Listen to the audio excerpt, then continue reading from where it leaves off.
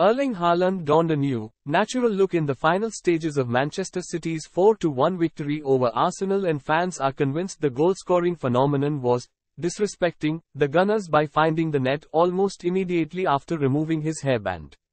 The Norwegian's long locks were on display in the closing stages of the one-sided Premier League title drubbing, and Haaland rubbed salt into Arsenal's wounds by bagging a late fourth to claim his 49th goal of an incredible season. And as Haaland celebrated with his teammates, including Phil Foden, who couldn't help but run his hand through his colleague's hair,